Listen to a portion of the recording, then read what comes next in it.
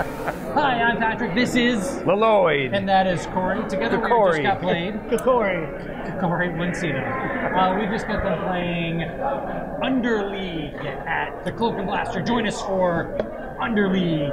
Underleague. At the Cloak and Blaster.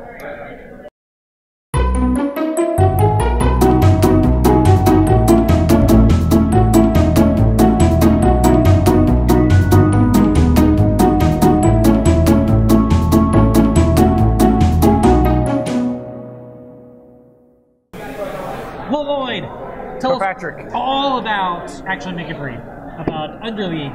Underleague. In Underleague, you are a breeder of monsters and beasts that you are breeding to fight in the underpits of Helgarten.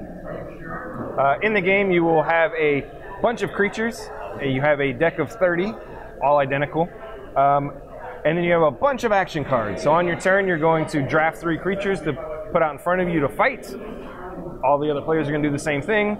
You take turns betting on creatures that you think are going to win and lose, which then comes into play later when you actually battle.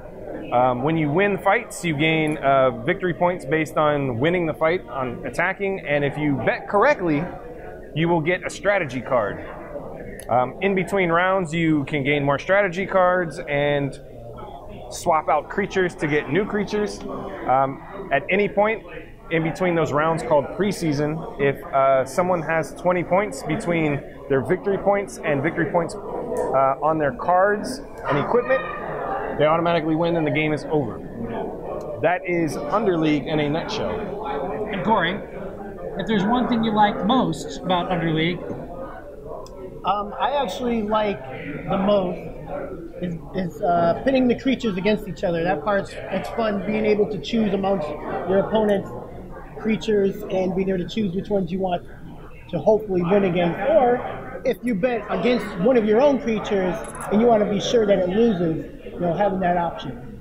As opposed to like Magic the Gathering, where I just attack you and you defend with something. Right. You actually get to select your opponent in combat, and then your opponent selects whether it's day or night, because each creature has a different proficiency for day or night. Right. So you like the gladiator style. Right, and that's pretty much what actually happens when you're going. You might bet this guy's a weakling. I'm going to bet against my guy and win more money. You like movies about gladiators?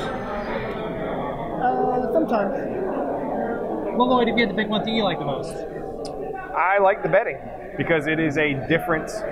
It's different than every other game. So every other game with monsters battling, Keyforge, Hearthstone, Magic, it's all about killing the other player. And this one, it's not necessarily about winning or losing.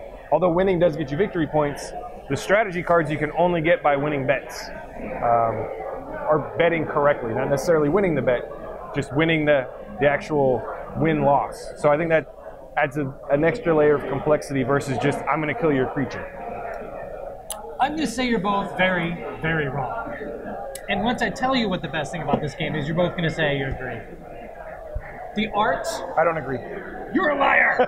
The art is fantastic. It is phenomenal in this game. And also, even the naming of the creatures, I think, is pretty darn fantastic too. But the art is delectable, delightful, immersive. It is. Creepy. It's a little creepy. I love it. You guys aren't wrong, because you're allowed to have your own opinions. But the artwork is really, really, really good. But Cory, if there's one thing you like the least about it. Like the least? Well, this is kind of, I don't really like really long games. So if this is on my game shelf, I would play it at the 2 and the 3 player mark.